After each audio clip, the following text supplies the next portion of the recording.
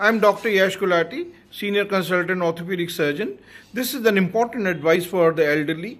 We must keep our muscles and bones strong.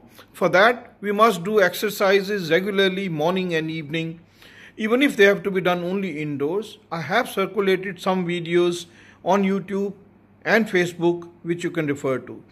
It's important that we take balanced diet.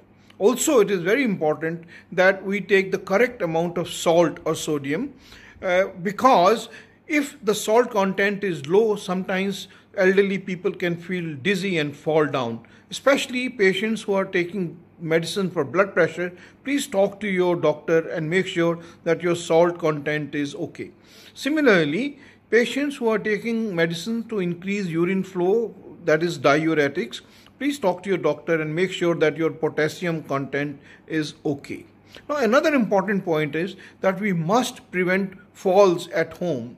We must make some modifications. For example, don't have loose carpets. The floor should not be slippery, especially the tiles in the bathroom should not be slippery. Have handrails near the toilet seat, and the furniture should not be cluttering the room, and the clothes should not be very loose so that they don't get entangled with your feet. So you can prevent falls. Now, if somebody has the misfortune of falling, or even sometimes with trivial injury, if an elderly person has injury around the hip, please get it fixed very quickly, because if they are not fixed, they can lead to terrible complications like bed sores and many other problems, and sometimes can be life-threatening.